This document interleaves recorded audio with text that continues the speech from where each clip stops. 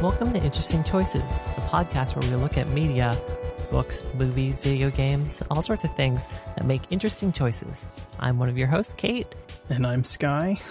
Hello, Sky. Hi, Kate. What are we talking about this week? This week we are talking about the 1993 motion picture, Knights.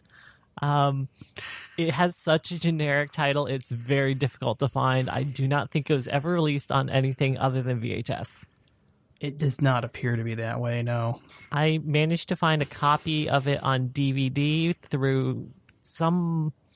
I'm not entirely sure if they're reputable. It just seems like someone ripped the VHS tape and then threw it on like a DVD maker thing. So good luck trying to find it. That wouldn't surprise me at all. Got a running time of 90 minutes for once. It was directed by Albert Pune. Yep. He's famous or infamous. Yeah. Honestly, having seen The Warrior and the Sorceress, this movie is like a breath of fresh air. Yeah. I mean, for me, it got close to that a couple times, but it was never as boring. I mean... Like, there were some bad lines, but, you know, they made me laugh at the very least. Yeah, the ham-fisted acting was fun ham-fisted acting, and the action scenes at least were legible and entertaining in a lot of ways. Pretty darn fun in a lot of places, actually. And, I mean, really just the ham-fistedness, the sheer enthusiasm a lot of people brought to it was kind of a joy to behold. Yeah. That being said, this is not a good movie. It's not a good movie, but it's not a like slog to get through. It's a movie that you can put on with some friends and just enjoy it. And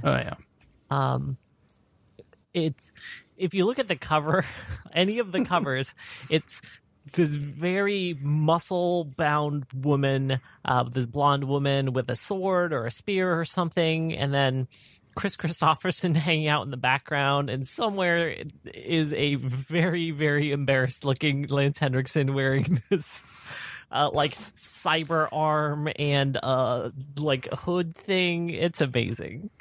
Yeah.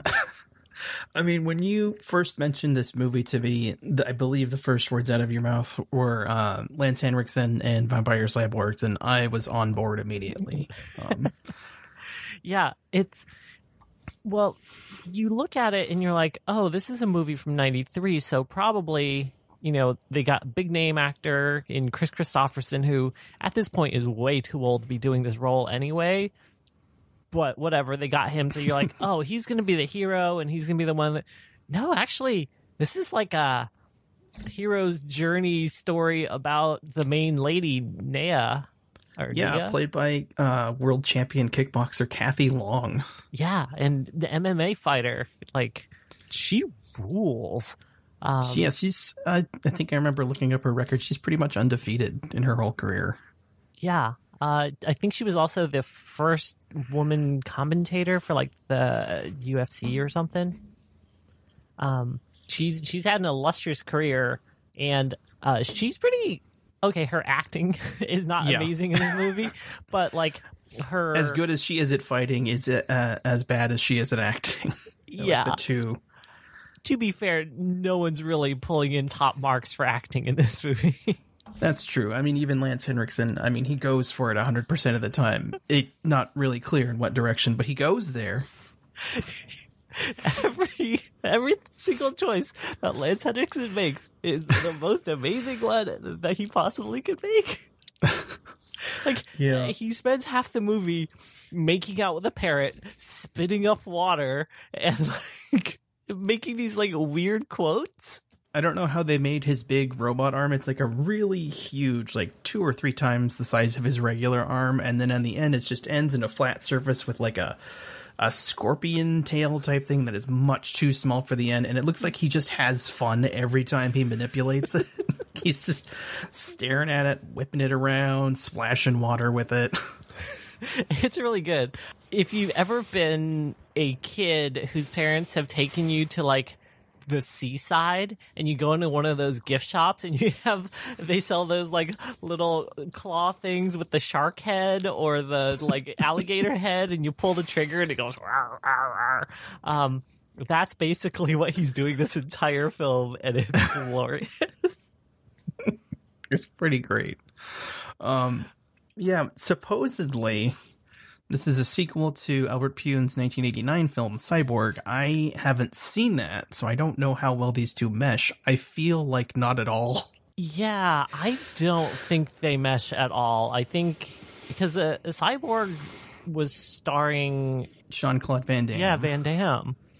Yeah, which itself has its own wacky story in that it was supposed to be they were going to use the props and sets from that to make the sequel to Masters of the Universe, which bombed. And then they had them and like, screw it, we'll just make a different movie. And then Cyborg was made. And then, I mean, this really feels like, because it's not called Cyborg 2. That's not an alternate title. It just says it's a sequel. So, and there are legitimate sequels to Cyborg, including Cyborg 2, starring Angelina Jolie, and Cyborg 3, the Recycler, who is not starring anyone that I can name. Oh, no. Back that up. Cyborg 3, starring Malcolm McDowell. Oh, no. Oh, there he is. That is Malcolm McDowelliest. So I don't know where this movie fits in the whole cinematic Pune-verse, but like, God bless. So it looks like it might fit in between 2 and 3, or at least somewhere around 3, because 3 is the only one that mentions a post-apocalypse, and Sci-Town or Cyborg Town, which they do mention in Knights. Yeah, but in Knights they call it Cyborg City. Yeah. They only mention it like in the last 15 minutes of the movie. Yeah. God, that ending, they were really banking on there being another movie. You start watching this movie and you're like, okay, villagers get attacked in a flashback, young girl and her brother have to flee, parents get killed by like vampire cyborgs, cool. Yeah. And then you're like, okay, girl's older now, living with the village, they get attacked by cyborgs. Okay. Kris Kristofferson comes in and he's a cyborg.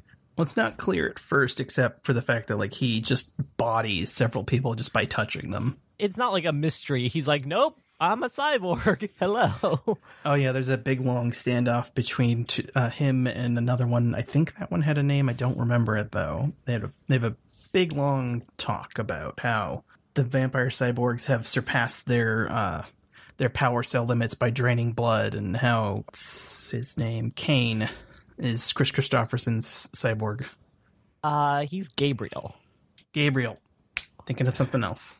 Yeah, it's really hard because they all have biblical names. Yeah. Simple Simon. The guy with the silver nose. Right, he gets hit in the nose, and then like this oil is dripping down his face, and I just could not laugh at him throughout the rest of that scene. Apparently, and these cyborgs have a very specific spot in their head where if you stab them, they shut down immediately. And one of them gets stabbed in the head later, and the spot is missed, so he's just like barfing out oil, saying, "You missed my spot."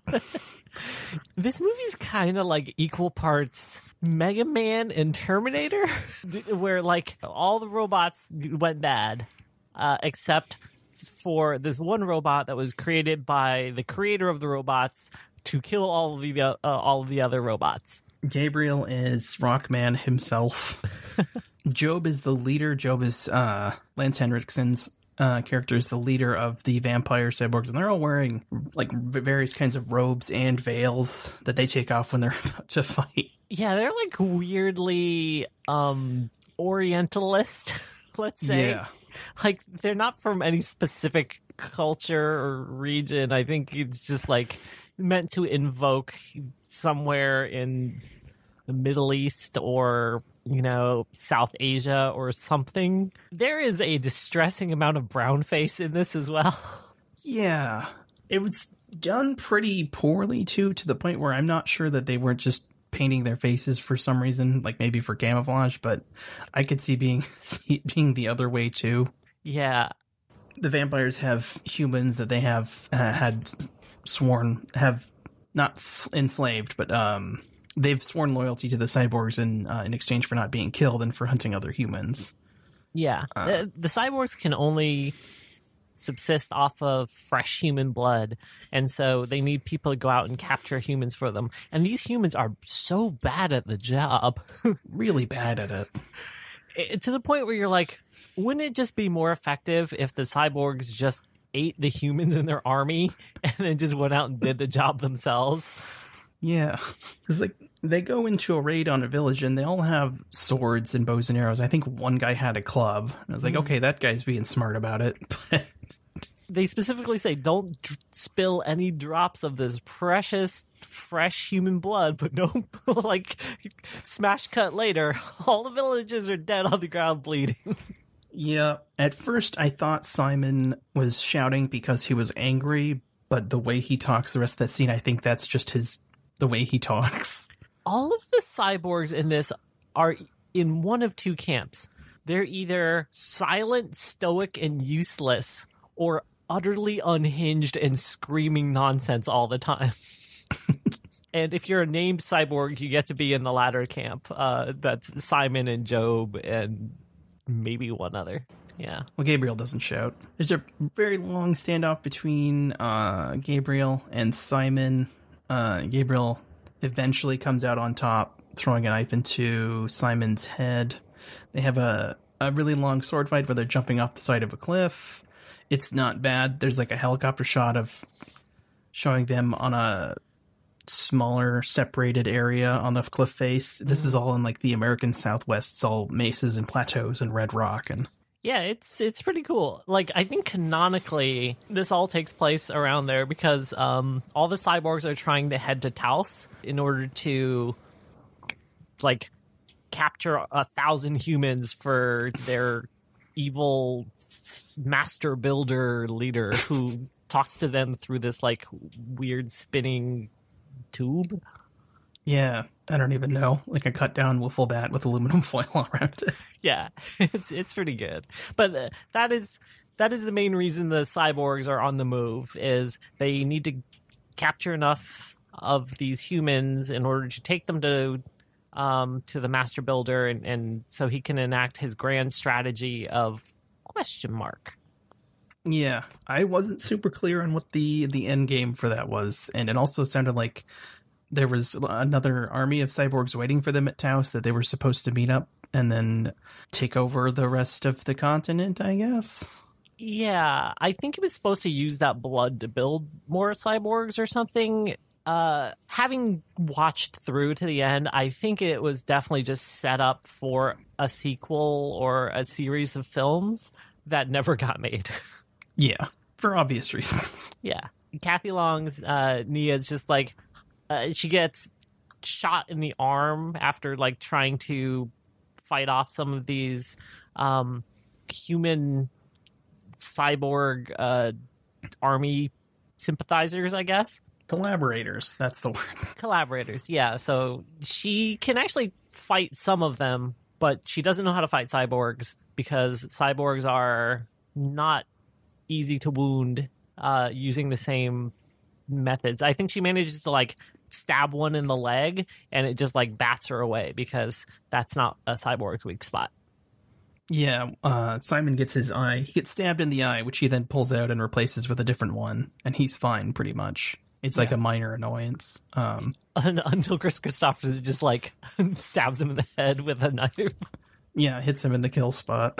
And Nia's like shocked by all this. She's like watching it wide-eyed, seeing Kris Kristofferson just like wade through all of these cyborgs. You know, she's the sole survivor of this raid, basically. Yeah, so she basically asks to be apprenticed to Kris Kristofferson to learn the cyborg killing ways. And in exchange, she'll show him the shortcut to Taos because the cyborg army will take 5 weeks to get there, and he can head them off and get there in 4 weeks.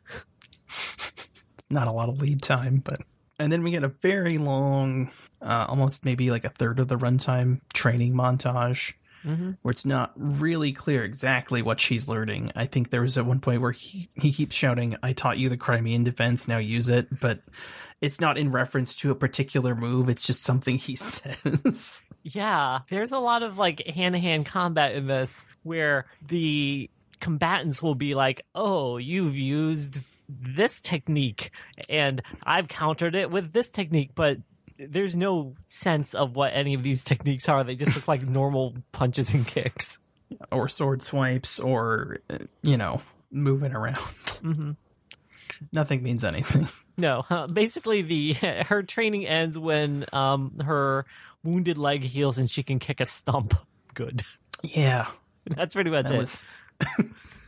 Then I think she tries to convince him to keep her around after he fulfills his mission so they can hang out and be friendos. Yeah, because as a good cyborg, he's not able to extend his life using human blood. The reason the cyborgs went bad in the first place is because, much like replicants, they had a built-in expiration date. And someone, the master builder, figured out a way to extend that life by giving them the ability to consume human blood and run off of that. Master builder who is separate from the great creator. Yes, the great creator is the one who created all of the cyborgs in the first place. He's the Dr. Light, whose name is Gabriel. And then in this analogy, the master builder would be Dr. Wily. Yes, and then the Gabriel that we follow was named after the great creator. Mm-hmm. Just so things aren't confusing enough. If you understand it in Mega Man terms, it's a lot easier. It'd be like if Dr. Light named Mega Man Dr. Light instead of Mega Man. Yeah. During the training montage, there's an exposition dump of the current state of things, the blood drinking, great creator, all of this nonsense, and you get the sense that like the humans in the world don't understand any of this. Because they straight up call all of these cyborgs demons. And some people just don't believe in them. Yeah, and it's not really clear how the world got to this state. It kind of sounds like maybe the cyborgs were created and then there was an uprising Terminator style, but we don't get flashbacks of it and it's not really talked about. I think maybe the Van Damme movie addresses it, but I'm not willing to go back and find out. 2 didn't seem to. This might take place after 3. I don't know. Yeah, 1 says there was a plague and it's post-apocalyptic, but then 2 seems to take place in a world that isn't post-apocalyptic, and then 3 is we're back in the post-apocalypse, so. Yeah. In 2, it's 2074, and it's kind of like almost cyberpunky, I guess. It's all about corporations and corporate espionage, and like these people have sort of lost enough civilization in this film to forget how to make houses. Everyone just lives in the worst, like, ramshackle, the poorliest built tents ever. Yeah, 2 looks like it was released the same year as this. 3 came out the year after. Yeah, I feel like this is like a weird Gaiden side story thing, where it's like, well, what if our cyborgs became horse-mounted cyborgs? Because that's cool. Started affecting Knights Templar, but evil. Yeah. Or eviler. I don't know. I think the only reason this movie's called Knights is because there are horses in it. It makes sense. I don't know. It could be that this was the sequel that Albert Pune wanted to make because the other 2 don't seem to have been directed or written by him. Mm-hmm. So this could have been his sequel to Cyborg as opposed to the canon sequels, if you can call them that. Maybe there's some super interesting lost oral history to this film, but whatever. At some point towards the end of their training, they get jumped by a bunch of cyborgs. They have a falling out because Gabriel doesn't want her to follow him around, and she wants to be friends, so she runs away in a huff, and then they get attacked. And it's not a bad fight in like a foresty area. But then Gabriel gets blown the fuck up. Yeah. Which came out of left field. Yeah, and that's where you realize, oh shit, this movie isn't about him. Like, it's 100% not about him at all. Before he gets blown up, he manages to take out a bunch of these cyborgs, but there's still a couple left, and he kicks the arm off of one somehow. Yeah. Which is pretty dope. And the cyborg who loses his arm ends up, like, going to look for it, and it's rolled by Nia's feet. And she's hiding with a knife. She, is still unsure about her combat capabilities even after all this training. But she gets her first cyborg kill. And I actually really liked that sequence because it showed her like making that jump from student to like journeyman, basically. Yeah. She goes from, I don't know if I can do this, to I definitely know I can do this in one forehead stabbing. Yeah, and then she manages to like fight a bunch of them and then gets captured. Yeah, she does really well right up until she's captured. Yeah, just one of the enemy cyborgs, and then also Job has one later, just has a wrist-mounted rocket launcher. Yeah, I think that's what they used to blow up Kris Kristofferson. Yeah, he was like sort of squaring off with a blonde guy, and he just up and rocket launchers him real good. Which feels like cheating in this world, honestly. Everyone else has like bows and swords, and you straight up have like explosive weapons. Yeah, and there's not even a lot of bows. It's mostly everyone with just like Bowie knives and machetes. Mm-hmm. Yeah, but then they're like, oh, it looks like we hit his power core, so that's why he blew up. And then, yeah, his legs get blown clean off. He's just a torso at that point. Yeah, they see through C-3PO in Empire Strikes Back. They put him in a sack and hang him off a horse. They run off and they take Kris Kristofferson's corpse, in finger quotes, with them. And Nia is captured. She's tied up, arms and legs. Oh, yeah, they leave her with some other people. Yeah, with some other humans that they've captured. And they're like, oh, we're going to take you to our commander and we'll do some stuff. Yeah, and then some of the collaborators try to get handsy with Nia, and she wrecks shop. Yeah. Thoroughly. Yeah, she straight up just murders a lot of mans, and it's cool because this is the beginning of her arc into straight like barbarian death whirlwind town. Yeah, no, they're coming at her, and she takes one out, takes the knife, just cuts her feet apart, and then she just bodies the rest with her hands bound. Yeah, it's really cool, and she frees the other people. She sends them off. She grabs a horse, I guess. I think she takes some of their clothes, too, to try to blend in. I don't remember. I can only remember in that weird outfit she's got, where she's got like 2 tank tops and 2 or 3 different pairs of jean shorts on. Yeah, that's what she wears for most of the movie, but I think she infiltrates the camp by taking one of these collaborators' clothes. Not like the full hood thing, which would make sense, but just like his cut off tank top thing and his pants. Yeah. But yeah, it's Nia to the rescue. She goes and tracks the cyborgs back to their base, where they're having some sort of like arena battle. Yeah, there's like a big jacked guy, and I guess they're going to let him into the club if he fights good enough. He has a big speech about how he can become one of the 20 or something. Yeah, I never really understood what that meant because they never make it clear whether these cyborgs are actual cyborgs or if they're just robots. Yeah, and it's made even less clear because they use cyborg and robot interchangeably throughout the movie. And it seems like none of them actually have any organic parts unless it's like, again, Terminator style, where they're metal skeletons wearing a meat suit. But none of the cyborgs actually bleed, so who knows? Yeah, I feel like if they actually were RoboCopped into their existences, there should be some sort of discussion about like who you used to be, what your past was like. But there's none of that. It's basically Kris Kristofferson is a giant old looking baby in this movie. Yeah. In his very best generic Wasteland Wanderer getup. Yeah, it has to be appropriately loose and baggy and recognizable from a distance to have all the stuntmen do the right stunts vaguely in a Kris Kristofferson shape. They do not look like him in the slightest. They look great. They just don't look like him. No. But like Kathy Long, I think, does pretty much all of her own stunts. I don't know. It wouldn't surprise me in the least bit.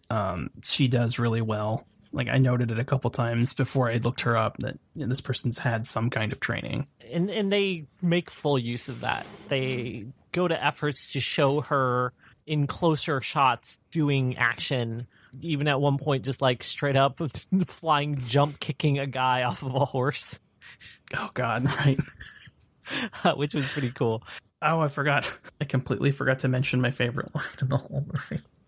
Oh, which one? There's so many of them. I know. It's the one that made me cackle at 11 at night when my neighbors were sleeping. Was it the one about the black parrot? No, it was when Simon and Gabriel were facing off, and then Gabriel says he's going to kill Simon. Simon was like, oh, you were programmed with a lot of confidence chips. Yeah. Yeah, it's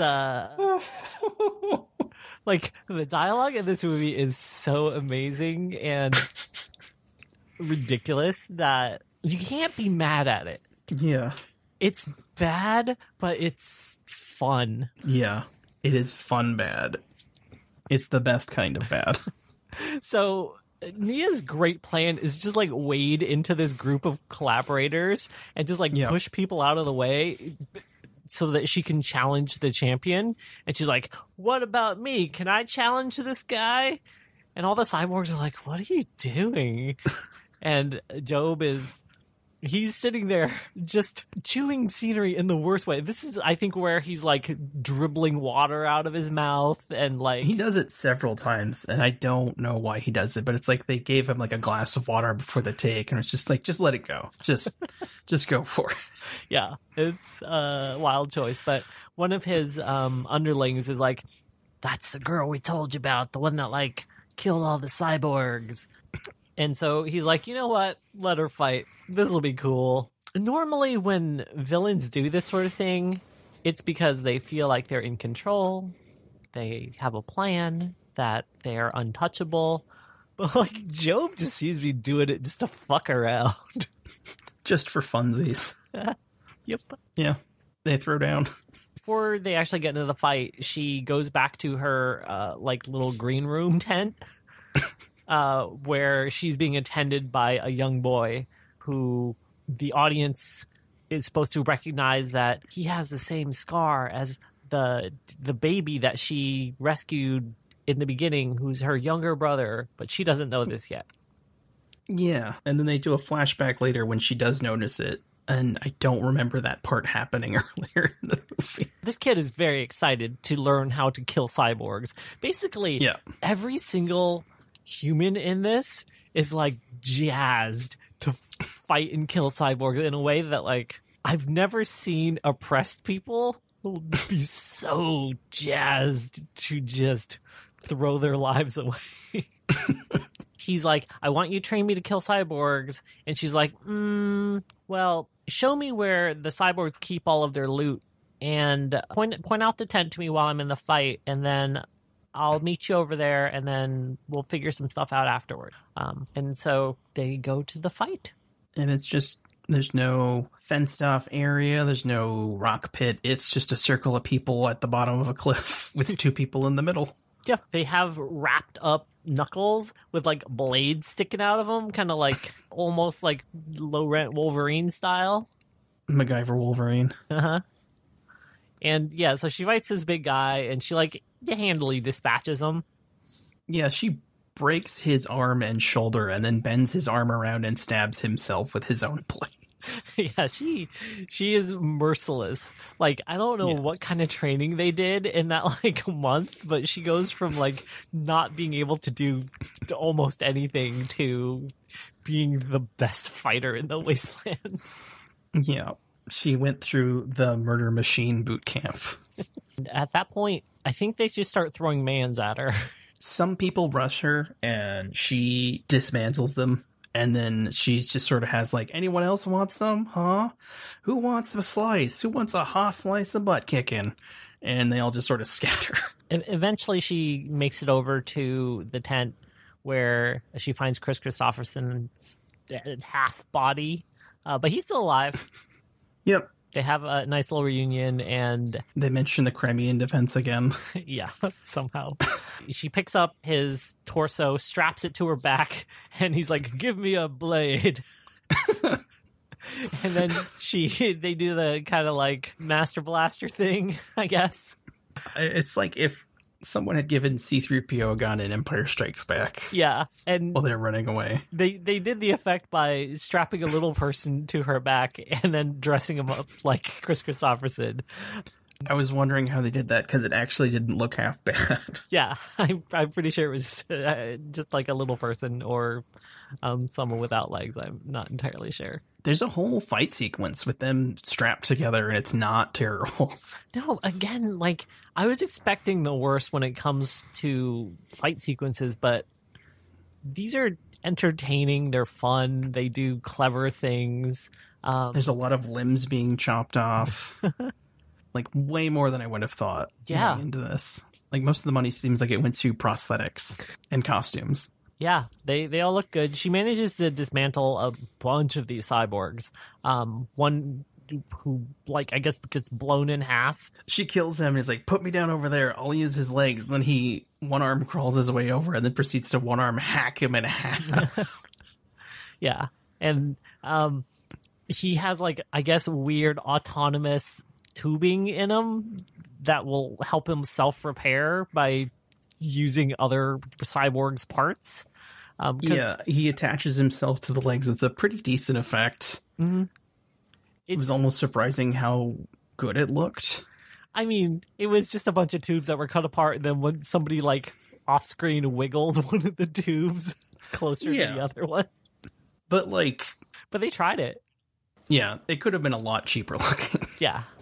It feels like the sort of thing that, like, if they were really trying to do it right, they would have filmed something in reverse and then reversed it to show the connections. But, like, whatever, I'm fine with it. It was nothing really connects to each other. Just some tubes wiggling at each other, and then suddenly he's standing up with like a cyborg pot belly. Yeah. At some point in this whole fracas, she manages to, like, shoot Job with flaming arrows that she, like, made.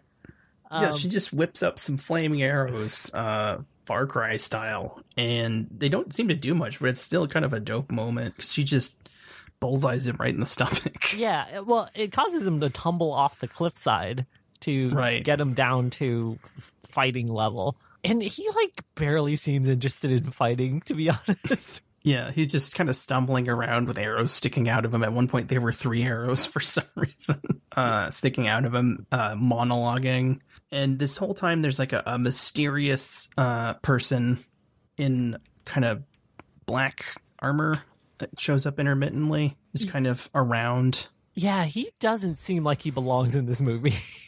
Yeah, he seems like he belongs in a better movie. Yeah, it's kind of like almost like fighter pilot-y type, like, helmet thing. It doesn't have the, like, garbage cyborg look that all of the rest of the characters in this do. Apparently that's the master builder. Mm-hmm. Someone mentions it's him, and then the wiki also confirms that was in fact him.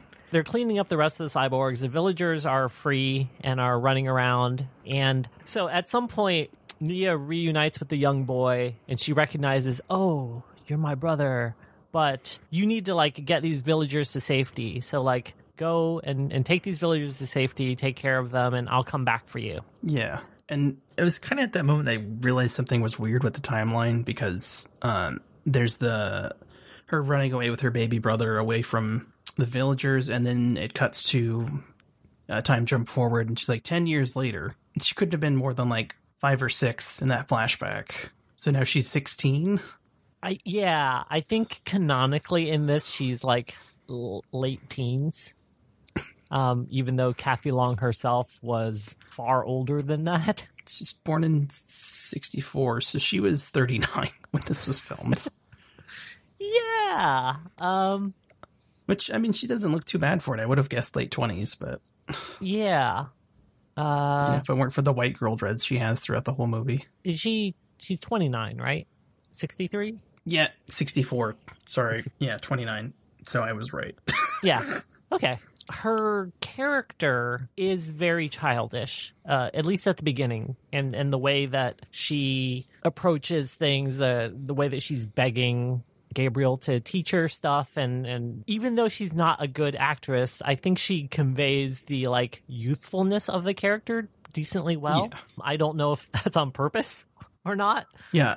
And that dissonance didn't really hit me until she has her flashback, and then I was like, wait a minute. Yeah, I was willing to accept that she was like old playing young.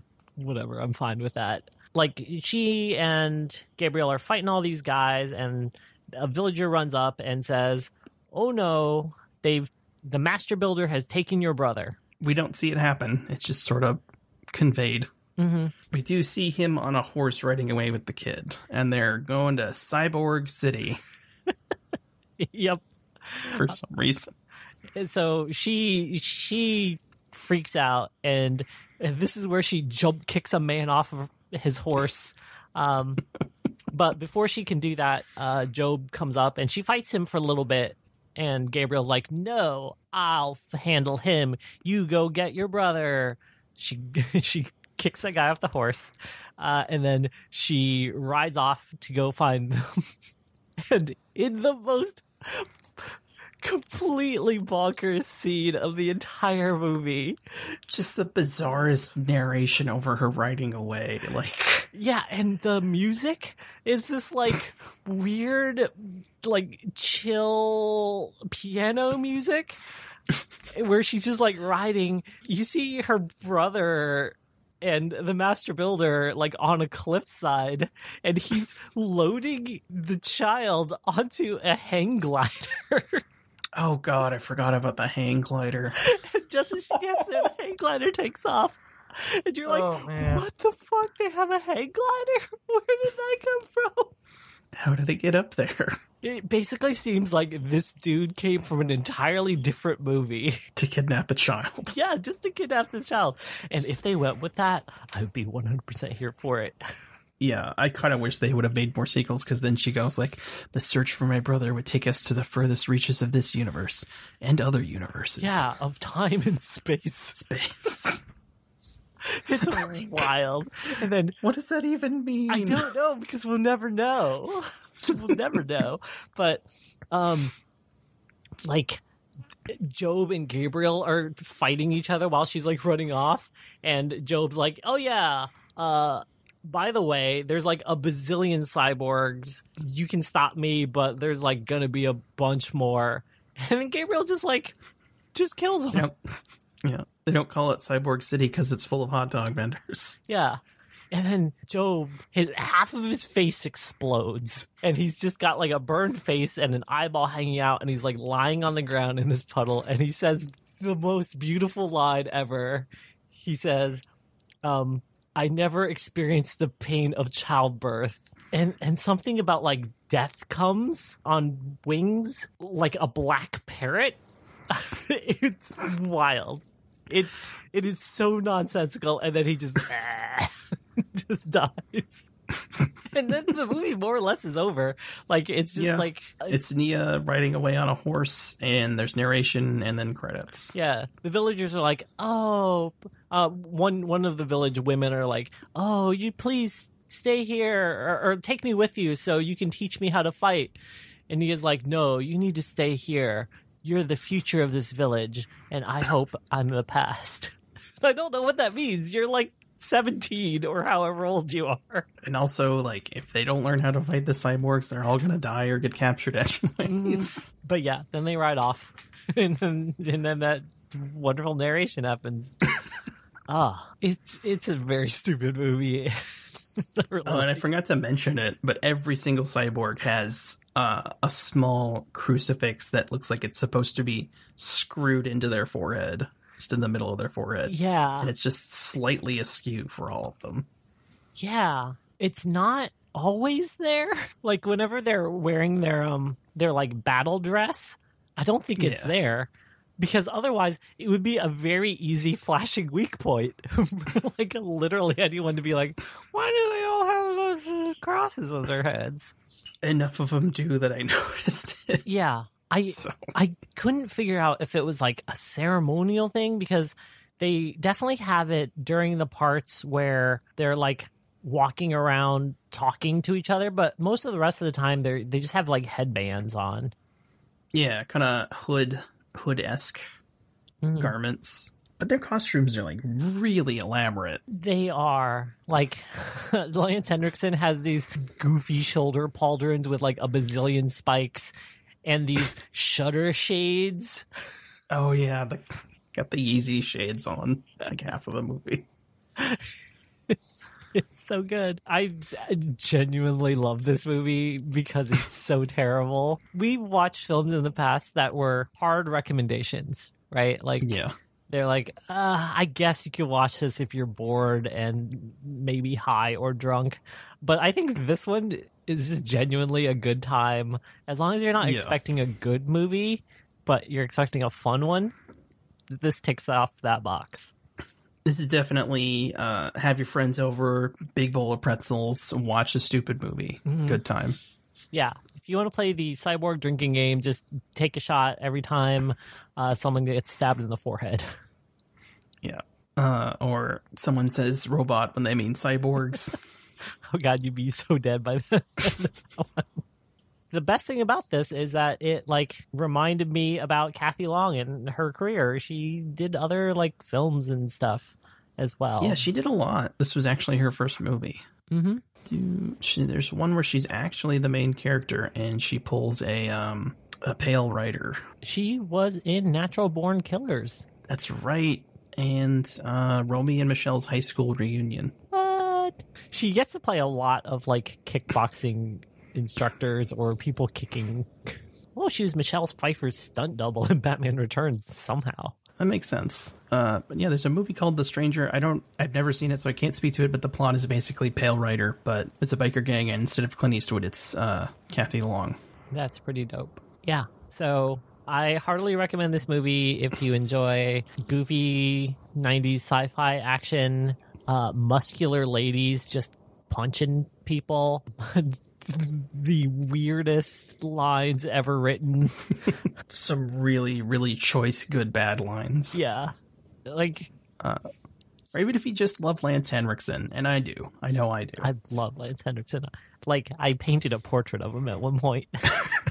And when you mentioned this to me, I could have sworn he was in more movies as a vampire, but he was actually only in one other movie as a vampire, and that was Near Dark. Mm-hmm. Oh, did you catch at the beginning where he's like, "Oh, you pumpkin heads"? I think I remember him saying that, but I didn't make that connection. Yeah, I think they just snuck that in just for him, because I honestly wonder how much of this movie he ad-libbed, because it seems like he probably ad-libbed a lot. I would be surprised if they just gave him a card. It's like, this is the gist of what you're getting across. Just get there. Here's the end point. Get there however you want to. Yeah. Find your own path. Yeah. Someday we need to just have a sit down and gush about how amazing Lance Henrikson is, because he is legit one of my favorite actors. And definitely his whole story of coming up into acting and then having the career he has, being a potter, all of these things. He's an amazing guy. Definitely. That was Nights.